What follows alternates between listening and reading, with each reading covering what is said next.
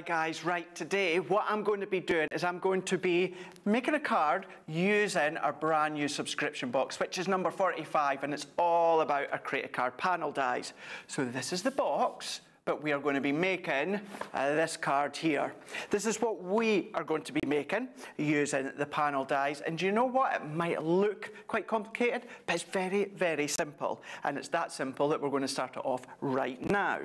Now, what I'm going to do is I'm going to take one of the card blanks that comes within the box. Now, this time, what you're going to be doing is you're going to be chopping a little bit off, not much, but just a little bit. So we're going to bring in our guillotine. Now, yes, it is a black card blank, but don't worry, this is in with the box as well. You've got some white and you've got some black too. Now, what I'm going to do is I want to chop off 2 inches from the right-hand side. So I'm going to pop that into my guillotine and I'm going to feed that all the way through up to the 2-inch mark that we can see here. And then what I'm going to do is I'm going to chop off another 2 inches. So if I come all the way along to 2 inches. So what that means is if I fold that back on itself, so I've got a panel that's 2 inches.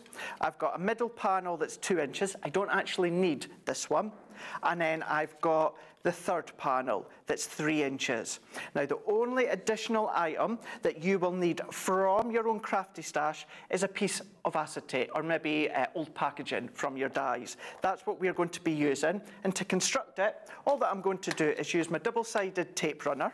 So if I open my card blank, we're going to add a strip of adhesive down one side, and then I'm going to pop my card blank using my acetate just behind there, and I'm going to press, and then what I'm going to do is fold that in on itself, and then because you've still got a little bit of excess acetate at the bottom here, and it's harder to see, but then what I'm going to do is if I take my next piece, I'm going to run a strip, I'm going to do 2 strips of adhesive, and then I find it easier to turn it upon myself.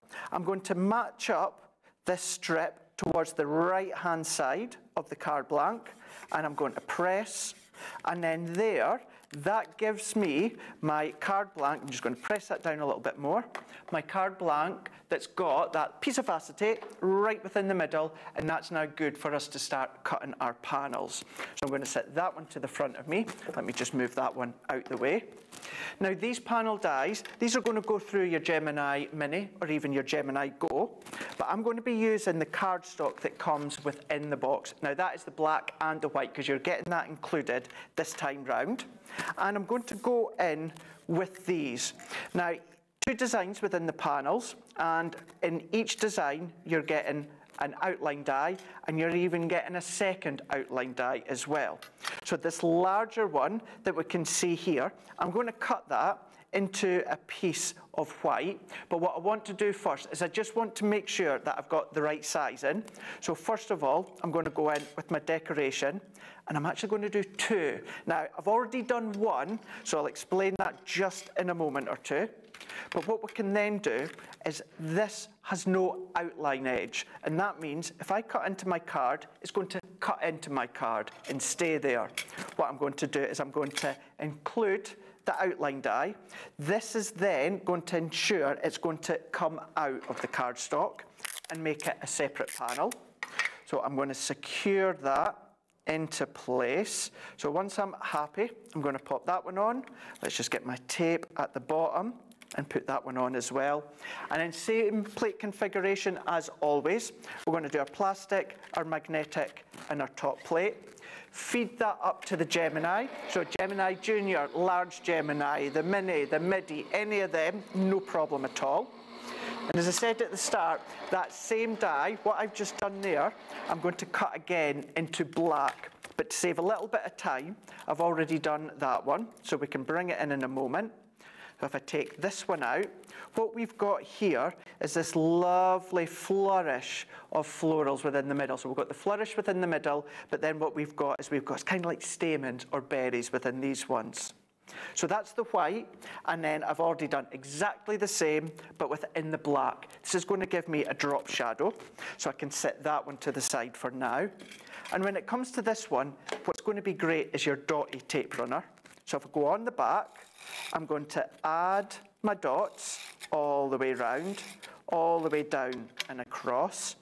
And then I'm going to match it up, but I'm going to create that little drop. So just coming down, so I've brought this white die cut down maybe about 1 millimetre or so, and also to the right hand side, and that creates that little drop shadow. So let's press that one in here. So then what I can do, remember that large outside die. This is where piece of white cardstock, I'm going to come in with my plates again. If you wanted to use your guillotine and do it, you can do, but why not just use the die? That's what it's there for. So I'm going to secure it with a bit of tape. And when it comes to the panel dies, it's always nice to add that layer at the back. Gives it that matting layer, but it makes it stand out. Plus, it gives extra rigidity to your card blanks because you've got that multitude of weight of card. So this one comes out, and then that can be the back panel. So removing that one into place. So if I take that one out, I'm going to be a little bit careful, more careful than I am. So let's take that one off. So there is my panel that I've die cut. If I was to pop that straight on, you can see how it just kind of falls into it. It doesn't do much. So what I'm doing is we have got some patterned vellums within subscription box 45. I know, patterned vellums within this one. So what we're going to do is we're going to pop that behind. Now this one, this vellum, what I've done is I've cut it myself just a smidge bigger than my die cut layer that we can see here. So what I can then do is if I pop that in, it just breaks it up ever so slightly. So we can start to assemble these ones. So what I'm going to do is I'm going to add my dots to the back. I'm going to place that onto my vellum like so. And because it's only about 1 millimetre or so bigger, that means that we get a lovely little coloured edge all the way round. I'm going to chop over to my straight tape runner.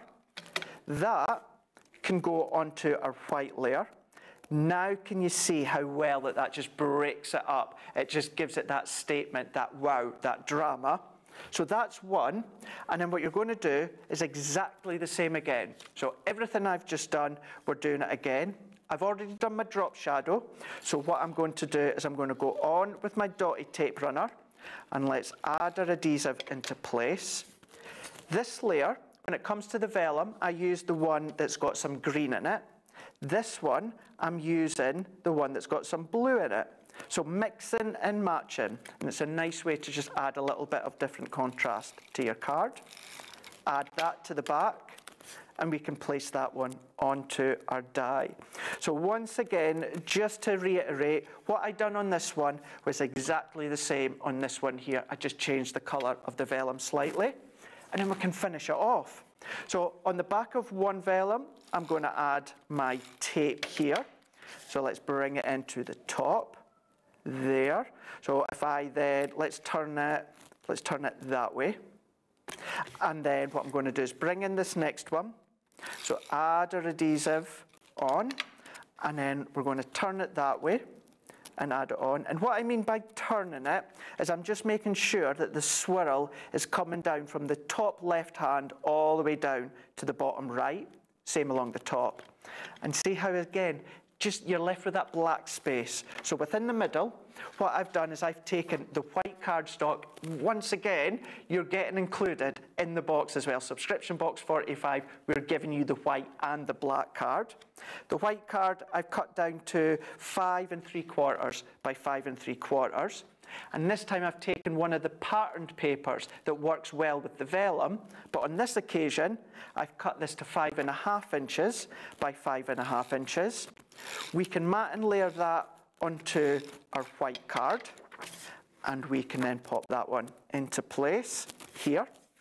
We can then come all the way around with our additional layer here. That then can go into the middle, and we're going to press that here into place. Now, if you wanted to write on here, you could do maybe with a darker pen or add another white layer if you want. That's entirely up to yourself.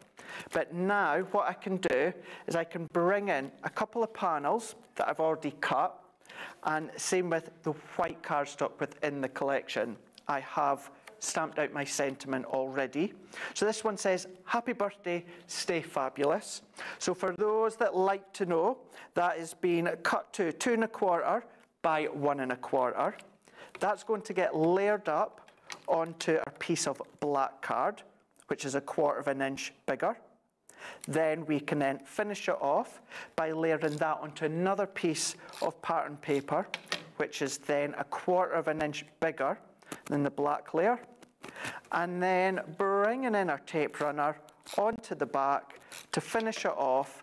That can then come into the middle and it sits just perfectly in between the acetate, but on the front what happens is initially it blends into the papers on the back. That's the idea, that's what you want, but it's when you lift it up it gives it that definition look. If I was to close that, you see how the background of the sentiment, it just blends into the background of the card blank, and that's what we want. But as soon as I open that card blank, the sentiment comes into its own, stands out, and that is what you can be making using our brand new subscription box number 45, which is all about our Create a Card panel dies.